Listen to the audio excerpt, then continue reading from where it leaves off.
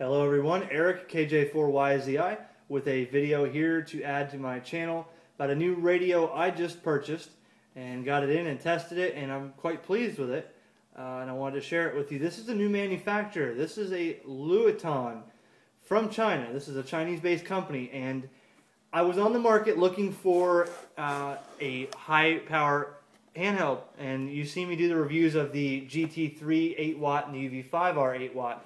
And then I ran across this company, and they advertise an 10-watt VHF handheld.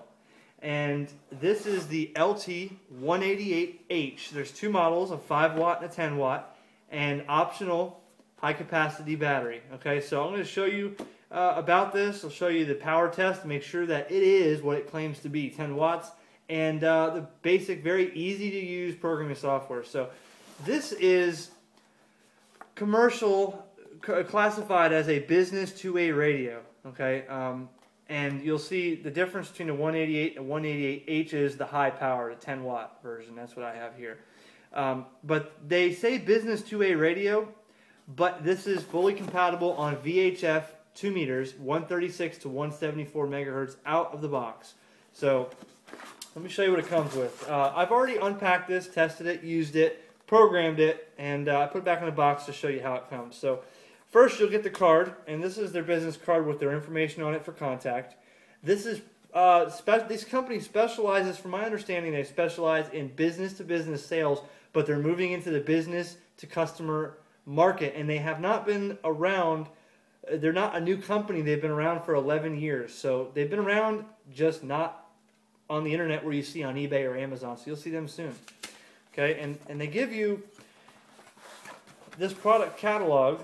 They have pretty nice product in here, I have to say. If you look on their website, you'll see they have CB radios, they have VHF, UHF, dual band radios, marine radios, and a lot of them are not clones, but the same models as Yaesu and Kenwood and Icom. These are their two DMR radios that they have. They have quite a selection of the digital radios, which I'm getting into DMR now. But they have dual band, single band, mobile radios, commercial. There's your UV5R that you're used to. They have those. But look at this, the picture here of the Icom mobile radio with the Luiton manufacturing name on it. So these items here claim to be comparable to Icom, and you may get them at a cost less than the big three. So you might want to check out their website and see what they got. This is the instruction manual. Now, this is not a lot of information in here. It's a very basic radio.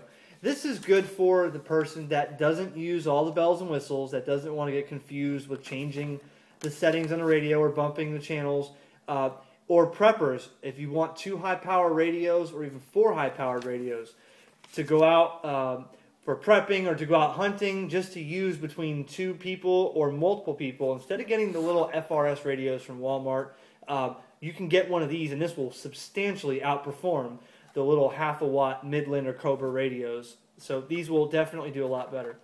So the body of the radio, first you get the radio, and you'll see the hand strap here and the belt clip. I already put these on. They come with it.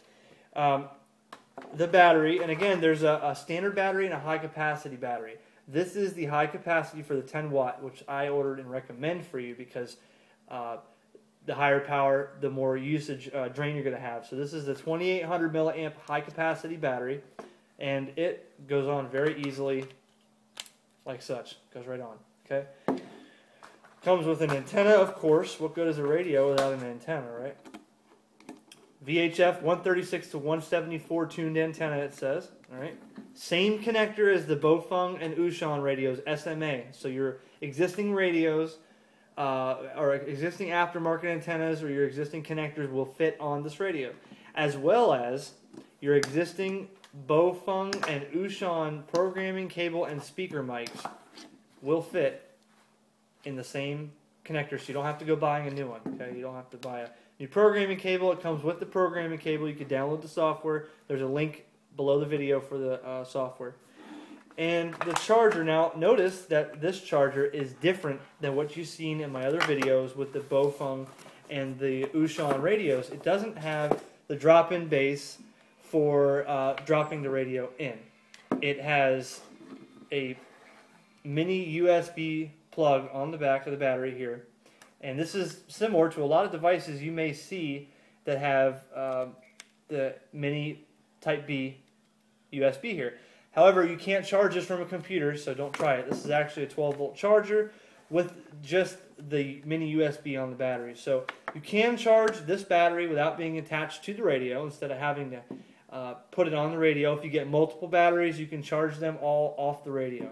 Okay, so that's a proprietary charger. This charger doesn't fit any other Bofeng or Ushon radios. So very simple to use. You notice there's no screen on the front. So this is a 16-channel programmable radio, and instead of having the channel selector on the top, like the BF888 Bofeng or some of the other ones, it has a channel up and down selector, so it'll read off 1 through 16. So when you turn the radio on, 2.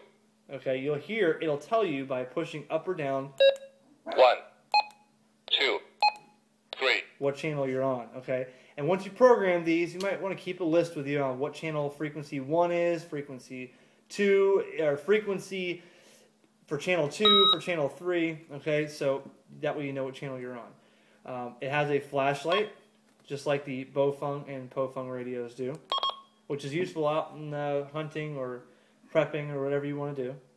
Again, the connector on the side for your speaker mic and programming cable is compatible with the existing ones you have with Ushon and Bofeng, so you don't have to buy a new one. It does have, on the left side here, it has a monitor button so you can break the squelch.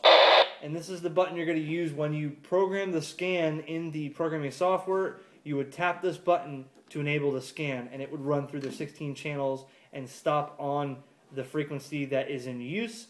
And then if you don't use it within 5 seconds or it doesn't hear anything within 5 seconds, it's going to continue scanning. So it does have a scan function. It does have a flashlight.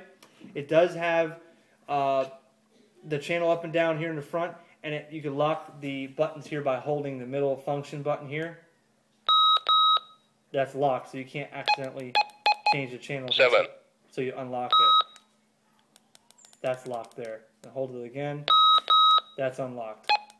8, 9, 10. Okay, so again, not a lot of features compared to another radio, but it is strictly to get you doing what you need to do.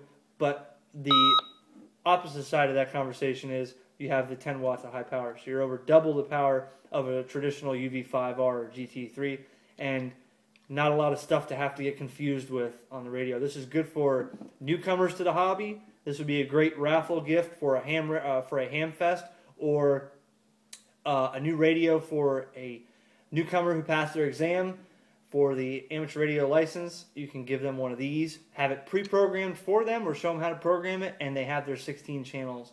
And that way you don't have to confuse the new person or the person that has a hard time seeing. So I'll give you a quick demonstration here. 10, 9, 8, 7, 6, 5, 4, 3, 2, 1. Channel 1. KJ4YZI for a test. W4BHK repeater. It's got a loudspeaker on it. Sure sounds loud and clear at this QTH carry, AB4EZ.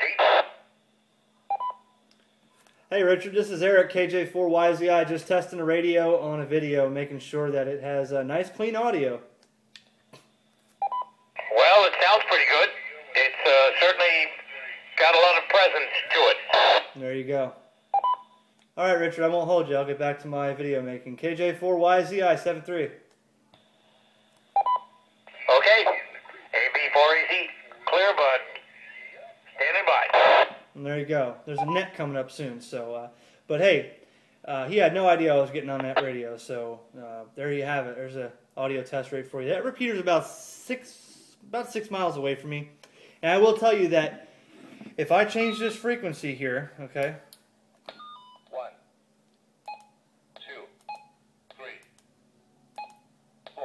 now here is a frequency that I have programmed in Melbourne, which is about 30 plus miles from me. 4 MLB repeater. And the other night I was talking to a fellow on there, and he did not believe me that I was on a 10-watt handheld, that he'd never heard of one, and that I was in Sebastian talking to him in Melbourne. He said, "You're full quiet, and I can't believe that you're in your house talking on it." There's the proof. So let's get to the power test and show you exactly what it's doing on power. Okay, here's the power test on my analog power meter of the Luiton LT-188H. This is a SMA adapter to a PL259 cable for my power meter. You'll see we're on the 15-watt scale, so the second row of numbers, 0, 5, 10, and 15, that would be the scale we're reading. And as I transmit,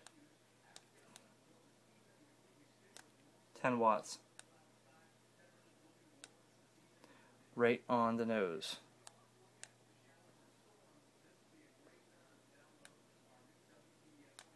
Watts, fully charged battery, and that is on 146520 with a outdoor antenna. So there you have it, 10 watts from a hand. Okay, look below this video in the description. You should see a link to the programming software that I have put on a file sharing site for you. Once you go ahead and download that and install it, you should have an icon on your desktop like this, LT-188H. Double click this icon, this will take you to the programming software. Now, this programming software is very basic. It's very easy to use, just like a lot of the other Bofeng and Ushan radios that you're familiar with. First thing is, plug your USB programming cable in. Make sure you know what port you're on. Once you find your COM port in the device manager, click on Set, go to Communication Port, and this will be where you choose the port. Mine in this situation is 10. Yours may be 5 or 9 or whatever. Once you pick your COM port, turn your radio on. Make sure it's on a unused frequency or a clear frequency. Click on Program and choose Read Data. It should start reading pretty quickly. Give you a finished button here. And this is the 16 channels. Now, a couple of these I've programmed in here for testing and such. A lot of these will be all of these will be full from the manufacturer with generic frequencies. So very simple to use. I'll do a couple right now for you. For instance, one of the repeaters in my area, the receive frequency, the output of the repeater is 146.64. The transmit input frequency is 146.04. Now, this will not automatically calculate your offset. You should know by your technician class license or exam that the offset on VHF 2 meters is negative or positive 0.600 kilohertz. If you don't know that, you need to go back and restudy your technician class license. That is very basic knowledge. So, 146.640 is the output of the repeater. The input on this situation is negative 0.600. And the tones. Now, someone asked me the other day, why do these Chinese radios have a decode and encode on the programming software? You don't need to set anything in the decode here, only in the encode. Unless you have a specific purpose or reason where you have to decode and encode the tone, leave it off. The encoder here for the CTCSS in my situation is 107.2. Every repeater has its own tone, or it may not have a tone. In that situation, you turn the tone off. But it also has, for commercial and business band use, all the DCS tones here on the bottom. So you can use that in a commercial application, such as a business, construction site, store, what have you. The transmit power, high or low. Might as well leave it on high unless you have a need to keep it on low. Scan add is only for when you're scanning the 16 channels. If you want this frequency and channel to be scanned, you would leave it on add. So having all these add would scan all 16 channels. Channel spacing, wide or narrow. If you're unsure, leave it on wide if you don't know. And the busy lock, that's for when you're scanning. If the channel is busy, it will lock onto that channel. I usually leave it to unlock. It doesn't serve me any purpose. So, very simple. Once you set up your 16 channels, go up here to Edit and click on Option Features. This is the other screen that's important. Set your squelch level, your timeout timer. I'm sure you want this in English unless you want it in Chinese, or you could turn the voice prompt off. The Vox function, you can set the Vox. This applies to all 16 channels when you set this parameter here, not just one channel. So if you want your Vox on, you would check that here and set the parameters. The beep here is useful to make sure you know you're pushing the button. Battery save. This was on mine by default. I keep it off. The battery saved when the radio is not being used goes into a low power state to save the battery. However, it won't let you change the channel or use any of the scanning or change like that. It'll be just in a hibernation until it hears something, then it wakes up. So I would keep this off unless you want to keep it on to save your battery. Once you set these parameters, click OK. I would recommend going to File and saving this programming configuration into a file in case you lose it or you want to get another radio and you just want to copy it all over. You can just open it later and program all these same frequencies and settings into your new radio. When you're done, go to Program, click on Write Data to Radio, and it takes a matter of 3 seconds and it says Finished. The radio is now programmed with those parameters and it's ready to go.